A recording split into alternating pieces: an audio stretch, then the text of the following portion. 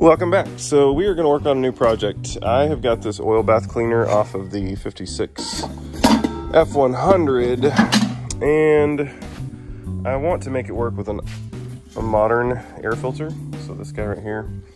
So I'm going to cut out this whole section because inside here is the old original mesh that I know is just caked with junk and dirt and all that mess, and there's absolutely no way to clean that. These things do not come apart, and I really don't want to, well, I just don't want to have the old system. I don't want the oil in there, and I don't want all this old stuff falling through over time because there's hair and all kinds of just junk and nastiness in there. So the plan is to cut that off, remove all that inside. This filter sits in real nice, and I'm gonna put some little, either a ring or some little stops to keep that centered in there. And then ideally, we'll see how it all works, but once I cut that off, this should sit right over that, leaving basically this much exposed lid on top, and then all the air will be able to be sucked down through the filter and then down through the carburetor. So that is the intent, and I'm sure this has been done before, but I haven't seen much on it. So I'm gonna get to hacking this thing up, see what this looks like inside underneath all this structure, and then we will go from there.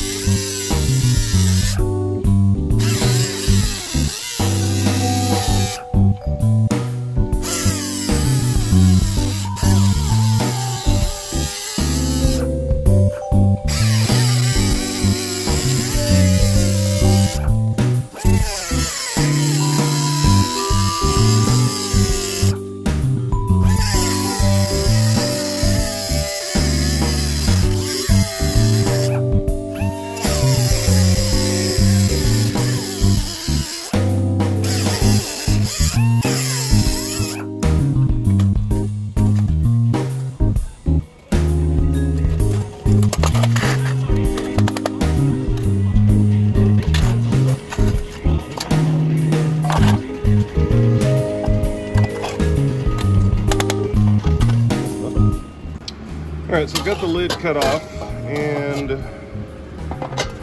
clearly that's a problem. So the solution would either be a taller filter, which is doable. I'm gonna figure out some way to space inside here.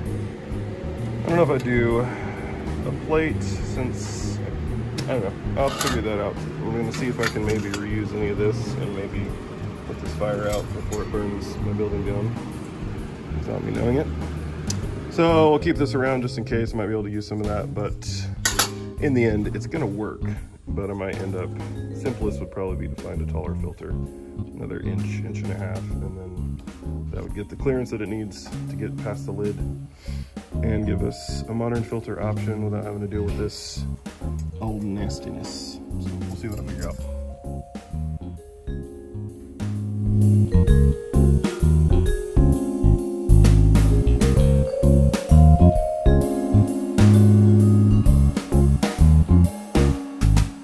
All right, so we got some stuff cut out, but I'm not loving how this is working. My original thought was to elevate the filter, to seal off the bottom, and it technically works. And this does fit, and it does give me the space that I need. If I push it down, I can get the nut on there. However, because this is really thin metal, when I push down, it flexes, and therefore it's going to open up an air gap, which is obviously no bueno.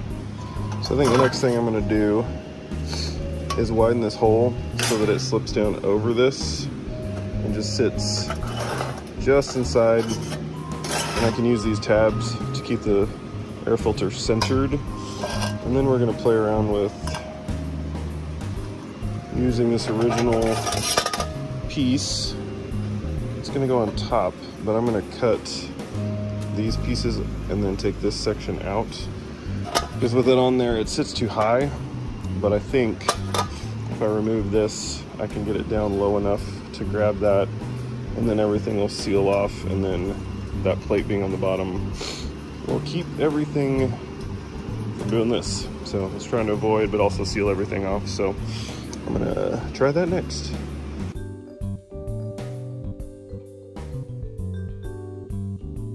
Okay, that actually seems pretty dang perfect.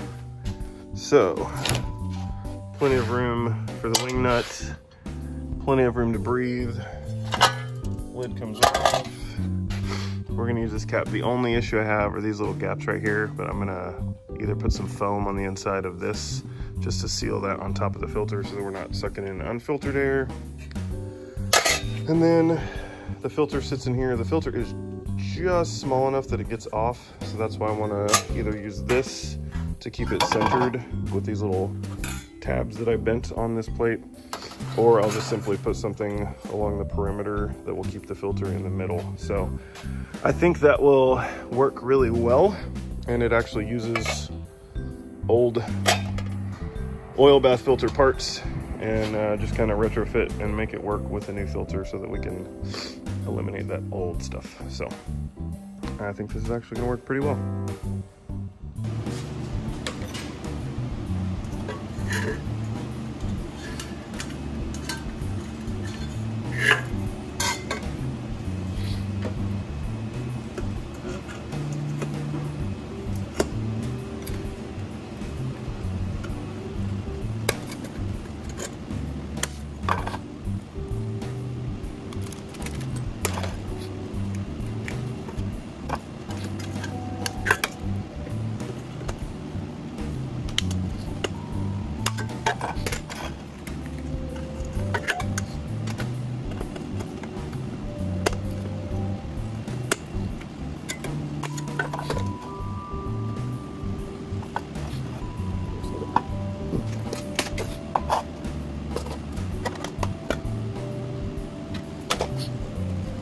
Hey, so I am going to show you how I converted this old oil bath air cleaner into a more modern style air cleaner with a drop-in filter as opposed to dealing with the mess and probably better filtration this way.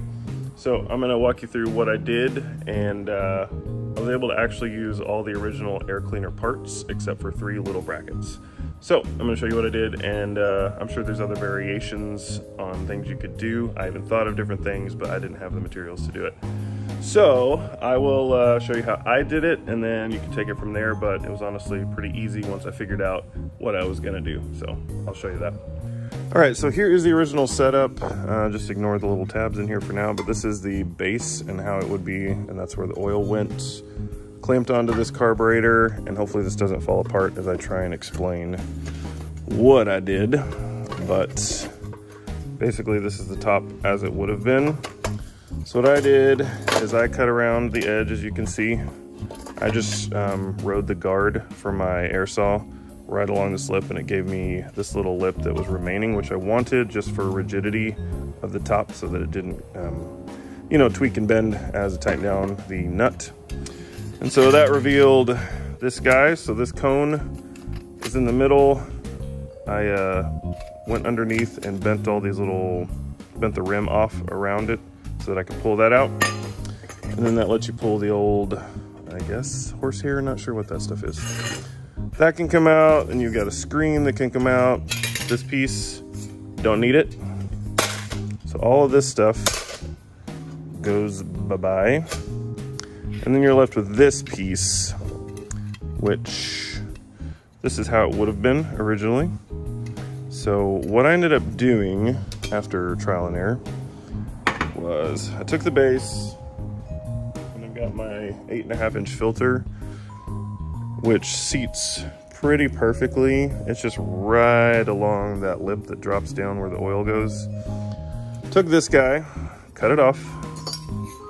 This seats perfectly on there, because the main issue I was having is without this piece, the lid drops down and it completely seals it off. So I needed to elevate the lid so that this thing could breathe.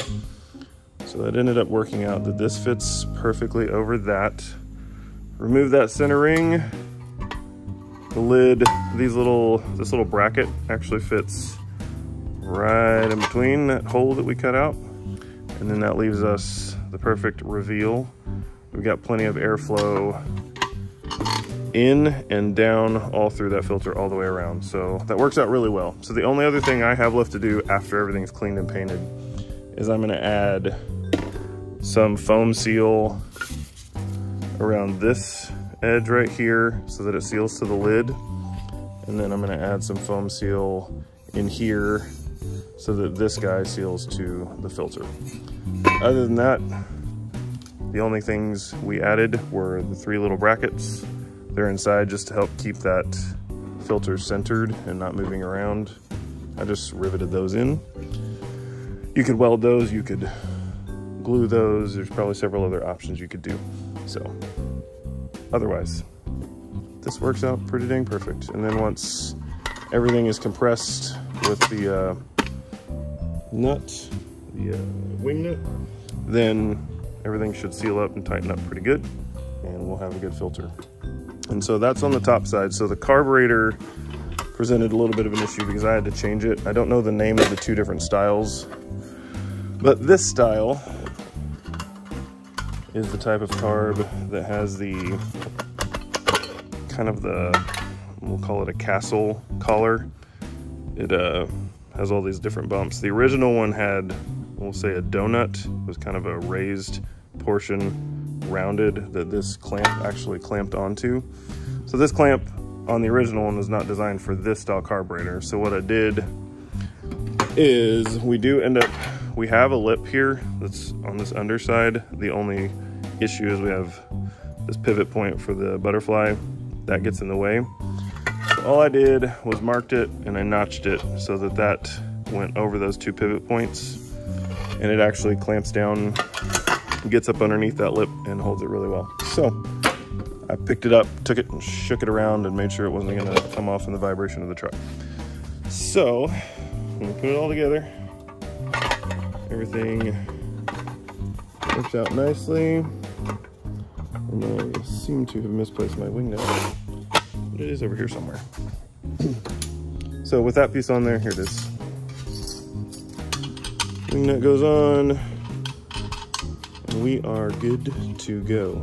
So fits real nice, and I like that I have a modern option. I can just run and change a filter out instead of dealing with all that oil and mess. So that's it. That's how we did it.